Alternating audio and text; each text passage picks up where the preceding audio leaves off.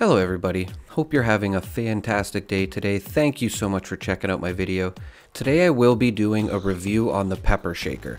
I'm going to cover where to find all the mods for it, if it's good, and definitely showcase it a little bit so you can get an idea if this is the weapon for you or not. So let's get into it.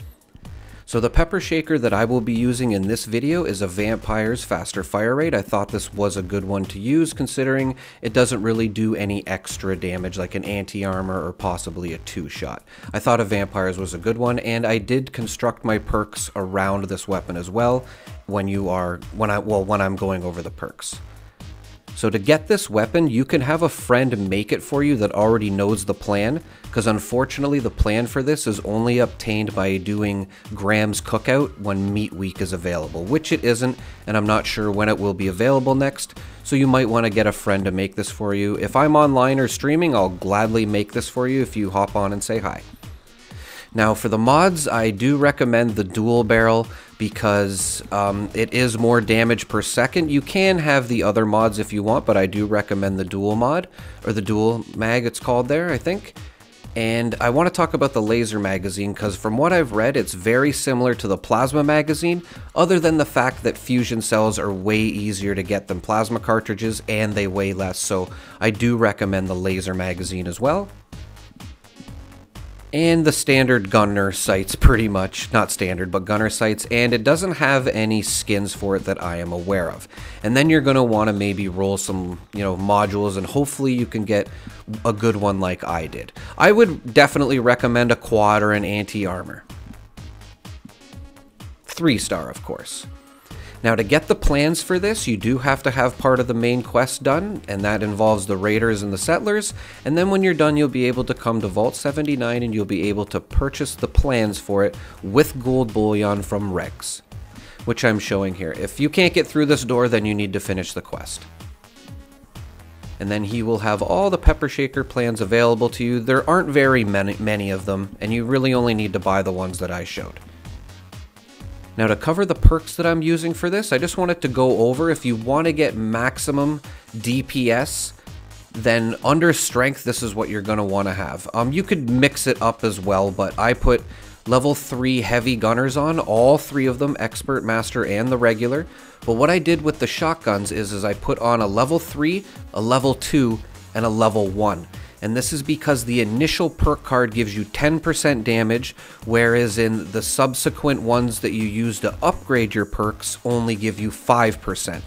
So if I put on a level 3 Master Shotgunner and a level 3 Expert Shotgunner, rather than doing it this way, I will be losing out on 5% damage. So doing it this way, you have 45% extra damage rather than 40. I know it's a bit confusing, but trust me, it makes sense. I do recommend Skeet Shooter. It is great for the spread and the accuracy. Of course, you can switch a lot of this up. This is just what I made up quick to, make this gun work very good. And I do recommend Enforcer and One Gun Army because that's what makes this gun so good, is the fact that it pretty much just instantly cripples everything. Of course, you're going to want Bloody Mess on, Adrenaline, Stabilized is another one I highly recommend, but these are the perk cards that I used, and if you want to use them, I'm sure it's not going to get much better than this. For legendary perks, this is what I used as well. Again, of course, you can switch this up if you want, but this is just what I recommend or what I used, and I found the gun worked pretty good. Or as good as it can work, anyway.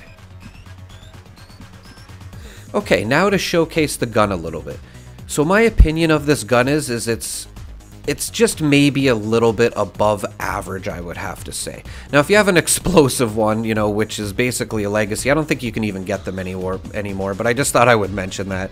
But just it being without the explosive, I don't find the Pepper Shaker too amazing, if I'm being honest. It's a lot of fun to use. The sound of the fire rate is very satisfying, and the really good thing about this weapon is, as you can see, it cripples enemies. Like this Mirelurk Queen couldn't even move.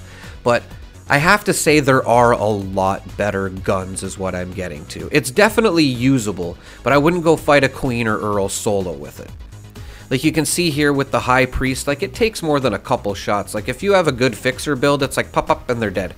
So like I said, there are better builds. But if you're kind of like a casual player and you don't really, you know, do a lot of queen fights, even if you do and you have help, this gun will work great. And it will probably take out a queen and earl and whatever. It just would take a lot longer than, say, a railway or a fixer or even a Gatling plasma. It just doesn't hold up to those guns in my opinion, but it is a lot of fun to use. And like I said, the fire sound is very satisfying. Now, just to showcase the crippling effect that this does, like you can see here that I didn't even, you know, try to shoot him more than a couple times and it just crippled him. And it actually gets to the point here where I tried seeing if I could jump on top of him to get a good screenshot for this video. But that's the good thing about this weapon, is that it just cripples everything. So, like I said, if you're just fighting regular mobs and going about, you know, just doing your own thing on here rather than joining like a lot of boss fights, then this gun might be for you. Like I said, it's a lot of fun. You can see I tried jumping on him here, but he couldn't do anything once I had him crippled. And the same thing goes for any enemy. If you don't kill them, you're pretty much gonna cripple them. As you can see here, it's not doing like noticeable damage to the queen. Most of the damage you're seeing in this clip right here is actually from a railway rifle somebody had. And yeah, like I said, I just wouldn't go soloing endgame bosses with this weapon. But it's more than fun to show up to the event with, and you definitely will help more than a little. Like I said, you can take out endgame enemies with it. It just might take you a long time.